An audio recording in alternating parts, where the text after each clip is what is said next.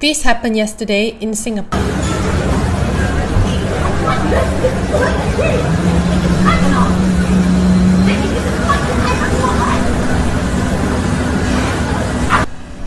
So she just pulled and twisted the boy's left ear with so much anger, as if the boy has done something bad and unforgivable.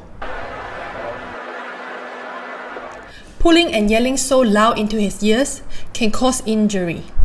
And it obviously didn't help with the shoelace tying.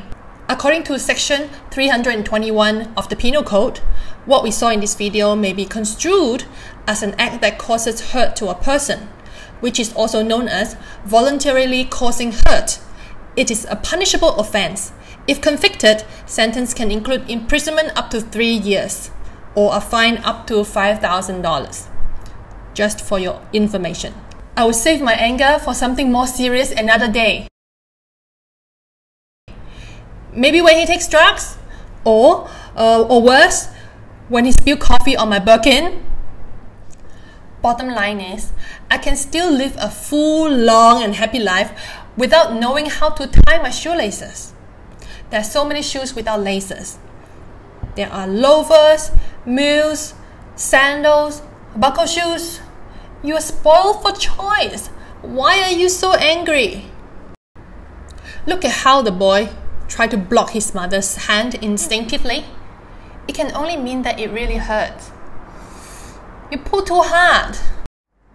In a few years' time, when the boy is fully grown, when he is bigger, taller than you, stronger, you can't expect him to just squat there and let you pull his ears. Whatever we mothers do have consequences. It has impact on them emotionally and psychologically. Now she's staring at him tying his shoelaces. Staring could give the boy stage fright. It's the anxiety one experiences when you're performing in front of an audience. It affects 73% of the population. Symptoms could include numbness, dry mouth, tightness, raising heartbeat, sweating, nausea, and even stomachache.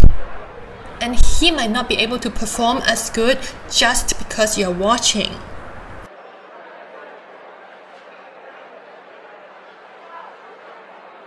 Now we have established that staring, yelling, pulling and twisting of ears does not help with shoelace tying. If I were in a situation, I would just squat down and tie his shoelaces for him. And I'll tell him, today, Mama ties your shoelaces for you. When I'm old, you tie my shoelaces. It's no big deal. And then we can all enjoy our sushi.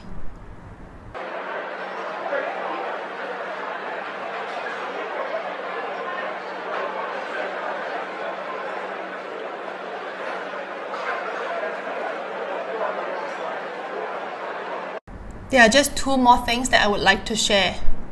Number 1, there's a comment below the video that caught my eye. Somebody said, she must be a stepmother. Here we can only assume that the woman is the mother of the boy. But why stepmom? I've seen biological moms who are pure evil. And I've seen and heard so many stories about stepmothers who are wonderful, amazing, and they love their stepchildren as their own. Biological, foster, adoptive or not, it does not matter. Don't stereotype. Number 2, according to the Ministry of Social and Family Development website, the public should call the police at 999 immediately if the child's life and safety is in imminent danger. Let's hope we will never have to use that.